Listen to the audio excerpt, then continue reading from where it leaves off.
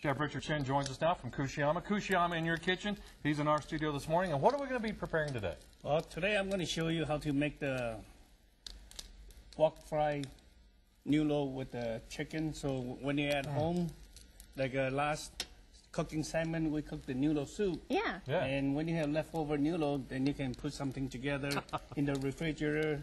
Just get some vegetable and just put it together. So nothing goes to waste. At the other time, I just get the chicken kind of sauteed off. So right now you're going to help me cook some broccoli. Okay. Just put it in there. You want it in the saute pan? No, in the this water. One. Okay. So make sure you get the pan nice and hot so nothing will stick.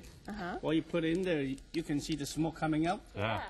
So you're going to put like a little bit of a 1 teaspoon of garlic and ginger. Oh my goodness. I'm hooked already. And a little bit chopped onion.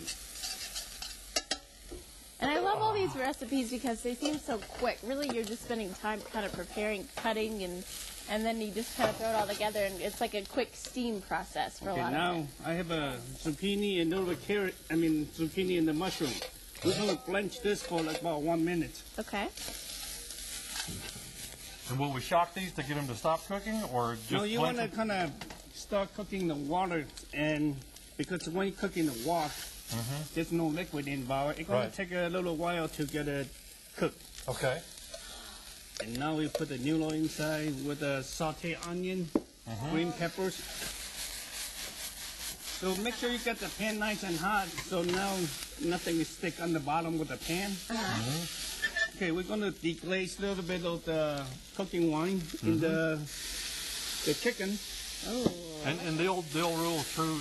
You cook with what you would also drink, or are there cooking ones you? I think that's the best idea. I thought that was just my rule. Not in the same. You don't. Well, you can. I mean, you can drink and cook all the same. Well, sometimes when you have a party and you get leftover like a white wine, and you can just deglaze it. Yeah. So at this moment, I'm going to use the Chinese rice cooking wine. Okay. The smell of flavor.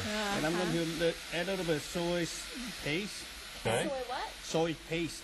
So no it's way. so soy sauce, right? Soy sauce is kind of runny, and the soy paste is kind of a little bit thick. And delicious. Right. Yeah. So I'm going to add a little bit white pepper. Okay. Okay, a little spice to it. A little bit like black pepper as well. And every time when you use salt, make sure you put a little bit of sugar in there. Kind of balance out the dish. Okay. I've never heard that before. Okay, now Steve, I think your vegetable is ready. Right, we're going to use this. So make sure you shake off the water, and we're going to add it in there. Okay. And meantime, I'm going to add a little bit crisp. like a couple of drops of the sesame oil. Oh, put one back in. Come on. See that? I said I like to cook. I never said I was good at it. So you see the color of the vegetable, Yeah. the nutrients still on the vegetable, and that's what you like to keep it in the food, not in the water. Because you don't want to overcook things, and it kind of robs it, not only of the nutrients, but the flavor. Very good. Yeah. And you eat with your eyes first, right? Right, correct. And second, with your nose, you smell the food. And it smells really good. Look how talented you are. If I did that, it would be on the floor. Me too. Quickly. Okay, this is ready to go. That was so fast. And you always cook your noodles kind of al dente, right? Right. So then you finish it off in the frying pan. If you cook it al dente, so it's not like too mushy, and because you're going to cook again on the wok. There we go. Oh. And al dente means to the tooth, so there's a little bit of like a bite. Right. It's not like too soft. Right. There we go, Shelly. Thank you very much. There you are. Thanks, sir.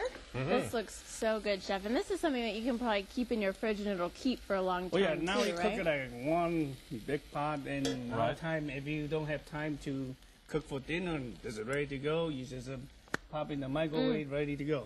Okay, and you also have you bought some wines to talk about? This wine just came in from Germany, and it's Jojo Prune is one of the world famous Riesling maker in the world, and we're having a wine dinner on December 12th, and I prepare every course and match it with the wine, and hopefully if you have a chance to come join us at the Kushi Yama. It is such a fun event too, because he comes out, he not only talks about the food, how he prepared it, but how the wine mixes with the courses, the flavors of the wine. Yes. You have put together such a beautiful wine list out there, and it really took you quite a while, but you can find not only amazing wines, but wines of great value too. Correct.